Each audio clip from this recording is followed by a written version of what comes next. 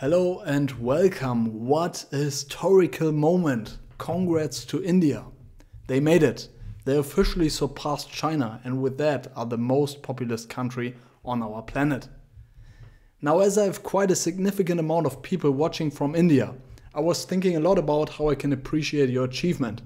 I was going through many options and came to the conclusion that covering a momentum trading strategy on the flagship equity index, Nifty50, will be probably the best gift imaginable.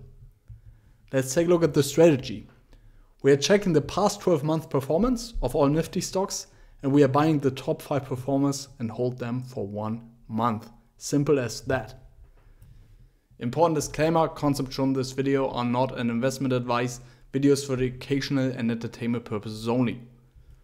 Alright, so before I'm getting into it, important note. As I need to test out some new formats, I will deviate from my usual approach in this video. Instead of coding interactively in real time, I prepared the notebook going over it step by step. So first of all, as you see, we need some libraries, Finance, NumPy and Pandas. Then I'm reading in a Wikipedia table, which is containing all stocks in the Nifty. Important remark here, survivorship bias is not in scope for this video, but I will link a video where I'm exactly showing you how you get rid of it. Then I'm adding .ns to the stock names, simply because when pulling price data for those stocks, Finance needs this additional information for non-American stocks. NS simply stands for NSE, National Stock Exchange of India. After that, I'm transforming that to a list and pass it to the download function of Finance and pull the close price for all Nifty stocks, and I'm going back until 2012. With that, as you see, I'm getting price data for all Nifty stocks starting in 2012 going until today. After that, I'm calculating daily returns by applying the PCT change function on that price data frame. So with that, I'm getting a data frame containing daily returns instead of absolute prices. I'm using those returns now to accumulate them on a monthly base. If you are not familiar with return calculation, I will link a video explaining in detail why I'm taking +1 and the product here. So how do I understand this resulting data frame, monthly returns? Adenient, I apologize for any mispronunciation, was rising by 44% in January 2012. This data frame is quite important because we can derive all relevant information for the strategy out of this one. First, you can use this to calculate the past 12-month returns, but you can also calculate the return of the 1-month holding period. So first, let's calculate the past 12-month returns out of this. So I'm rolling over the monthly return data frame and apply a product function on that. Mathematically, this is the exact same as when I'm accumulating the daily returns above. With that, I have my 12-month return data frame. So as an example, Adenient was dropping by 6% over the last 12 months until this date. Now, the only thing we have to do now is to build a filtering mechanism, as we need to find the top 5 performers for any given date. So instead of considering all 50 stocks, we need to find the 5 largest values in every single row. So as an example, I define top performers by screening the 12-month return data frame for the first date, so simply that date. And simply applied the n largest function to get the top 5 values. So as you see, the top 5 performers here over the last 12 months were e.g. Finance with a return of 124%.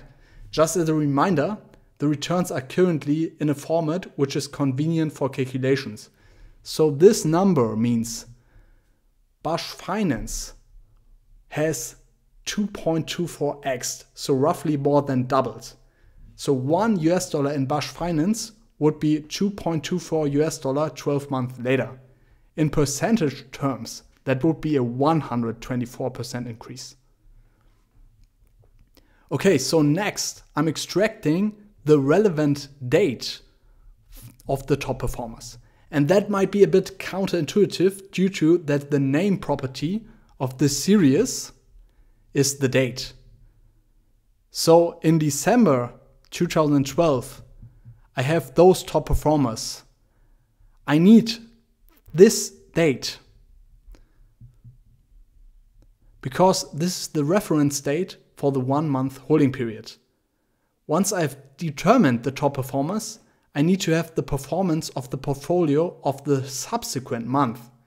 And to get the subsequent month, I'm using a simple trick here. I'm filtering the monthly return data frame for the top performer's name, which is again the date. And then I'm excluding that date and just take the next row and end up with only the row of the subsequent month. You see here, this is the subsequent month to this one here. As you see, I still have all 50 stocks, so 50 columns. I would also filter for the top performers' actual names, and this is simply the index of the top performers. So this is the index of that series. So if I'm filtering here, I'm getting the relevant returns for the holding period, which you see here. And if I assume I buy those 5 stocks equally weighted, I can just calculate my mean return by taking the mean on axis 1, meaning I just take the horizontal mean here.